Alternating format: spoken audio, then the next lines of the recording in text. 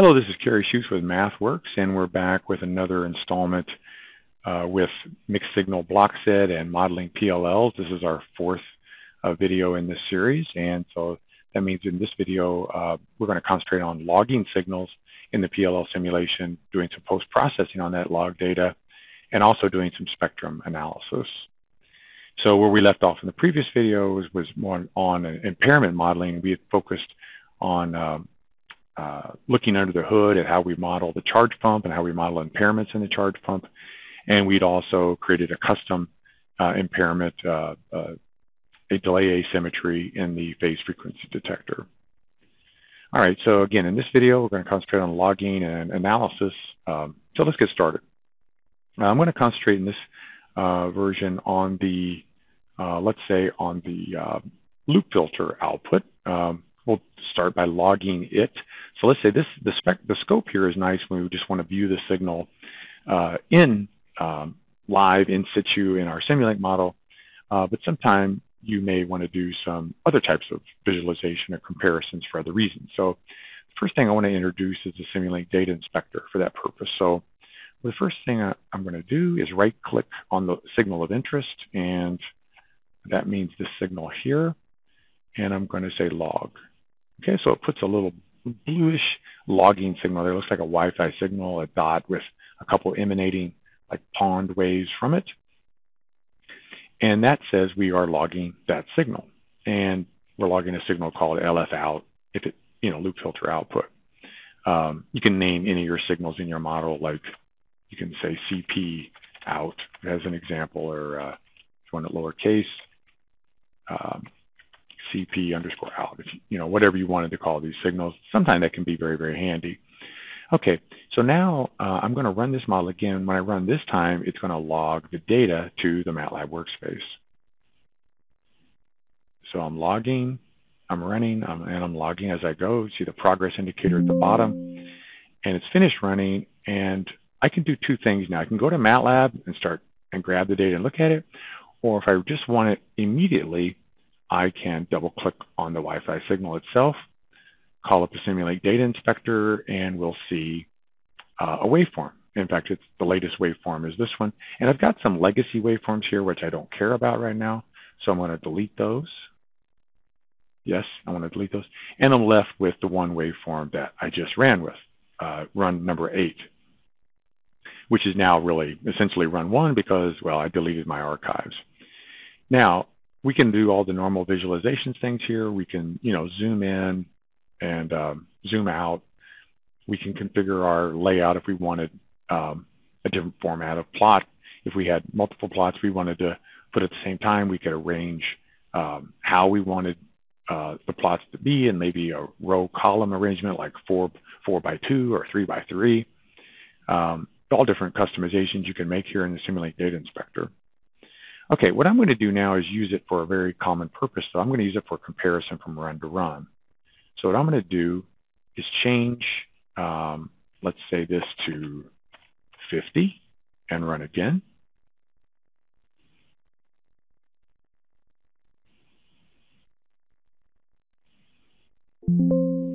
And now I've got 2 runs. I'll bring in the past run, and we'll compare. And you notice we've got the current run up here, run 9 in the previous run. I'm going to make the previous run a different color so we can more easily see it. And now we got a red run and a green run. And you notice the green run takes longer to settle than does the red run. We can do another one if we want to. Let's just do one more for fun. Let's just say the free running frequency was 2 rather than 1.5. And the voltage sensitivity was 100, whatever. And let's run it again.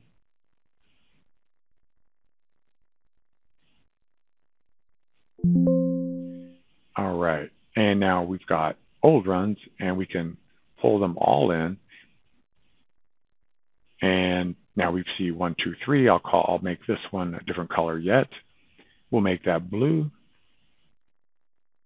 And we've got all our runs. We've got our current run blue against our previous 2 runs in the different colors you see here.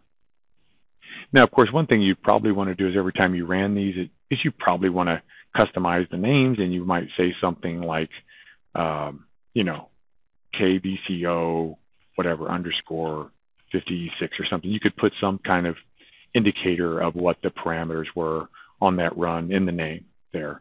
So always a good idea to label them so you know what each one actually meant. All right, so that's certainly one thing you can do. You can compare waveforms, and there's all sorts of extra things that we won't get in today with Simulink Data Inspector that are possible. Okay, so there's Simulink Data Inspector, but also the data that we're viewing in Simulink Data Inspector is also available in the MATLAB workspace. So if we go to the MATLAB workspace, we'll see a variable called out, and we can grab that data and do all sorts of analysis or visualization on it. So for instance, if we just type out, you will see that it is a simulation output variable. And the key variables of interest within this data structure or simulation.output structure are logs out andtout. Tout's pretty obvious. That's the time steps the Simulink model took. And logs out contains the data. So first of all, let's grab the data. That would be out.logs out. And let's just look at that. We logs LF out, our loop filter output. So the way you access that is to index it as a cell array element number, whatever this is. If you had two signals, you could index into it accordingly, 1, 2, 3. We just have one, so I'll say one.values.data, and that will be our LF loop filter output. And then finally for time, that is equal to same thing. I can just up arrow actually. That time and say T. Now, it just so happens if you look at LFO now, it is a 3-dimensional quantity, and that'll be a little problem when we're plotting. So we just really, one of the dimensions is redundant.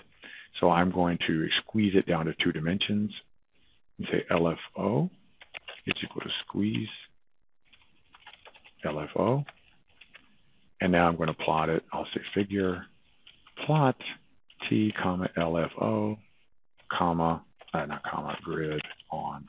And that should plot it out. And sure enough, we see our latest run there.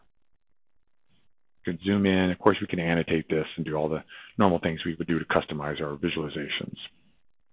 Okay, so that's 2 things. One, you can log the data using the logging symbol, right-click and log. You can view it in the Simulink Data Inspector and compare with previous runs, archived runs. And you can grab the data in the MATLAB workspace out of the data structure, a simulation output, and do custom post-processing there as well. The final thing I want to point out now is how to do spectrum analysis on a particular signal in your model. So I'm going to choose, just because it's probably the signal most people care about, it's the PLL output. So I just say I want to look at the spectrum of that signal. How could you do it? Well, certainly you could log it, do an FFT in MATLAB, do some manipulations, look at the auto spectrum, power spectrum density. But I want to do something where I don't have to really write any code. I want to use Simulink blocks. So I am going to do a few things. One is I'm going to pull in a spectrum analyzer. Let's see here. And I'll just pull that one in. But I can't just run, meaningfully just run that in there, because this is a variable step signal in general. In Simulink here, and notice the solver here says variable step discrete. So spectrum analysis in general and FFT-based analysis needs equally spaced time data. So I need to do some sampling. So one way to get the sample rate and set it to something fixed is use a zero-order hold block.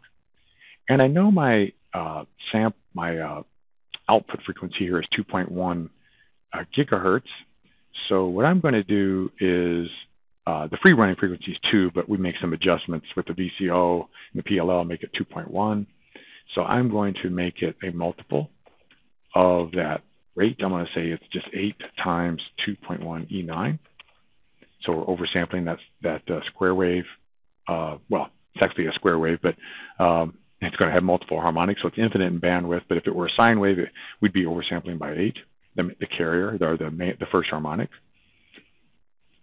And then we want to do some alias filtering. Let's say in general, we don't want to look at an infinite bandwidth signal.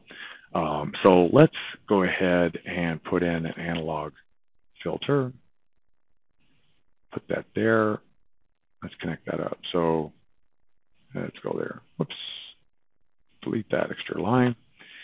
And let's change it from a Butterworth filter to something with a little better frequency characteristics, frequency response characteristic. I'll go to a low pass 8th order elliptic filter with a passband edge of, let's say, 2.4 E9. Again, I'm trying to allow the first harmonic through, attenuate the higher harmonics, the third and fifth harmonic of our output square wave. Passband ripple, I'll say 1, maybe 100 dB of stop band attenuation, not 1,000. Say OK. And now let's run this and see if I get a good spectrum at 2.1 gigahertz. Although I will point out that by default, the spectrum analyzer is set up to use filter banks, and filter banks are great for high resolution analysis. However, if you want speed, then actually the Welch's method is better in terms of the transient response. So I'm going to go with the Welch's method for reasons of speed in terms of transient response. I'm going to set up 1,000 point FFT. Panning window is fine.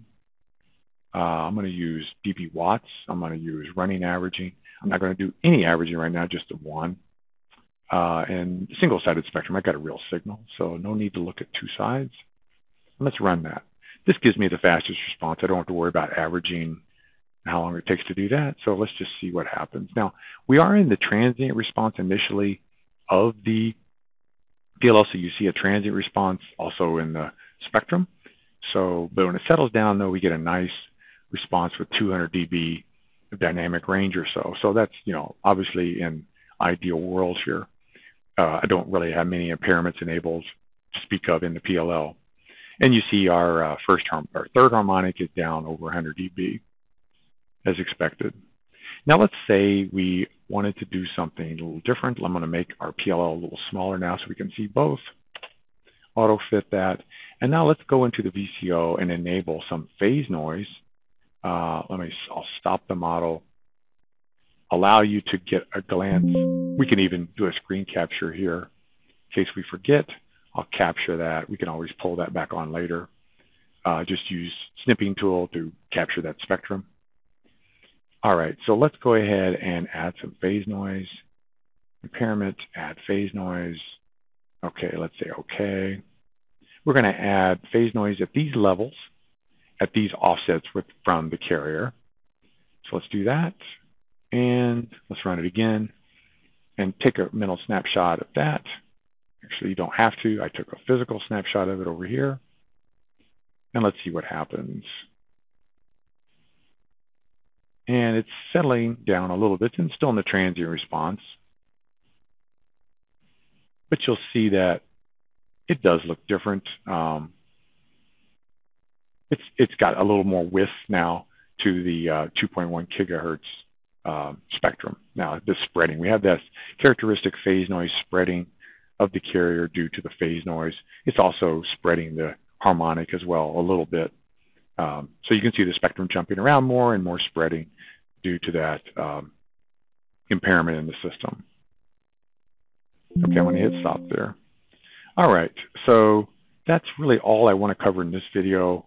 We're going to get into more impairment modeling, more phase noise details in subsequent videos, but I just want to point out ways to log signals, way to post-process them in MATLAB, and ways to do quick spectrum analysis on any signal in your model using this very handy spectrum analyzer. Thank you for tuning in.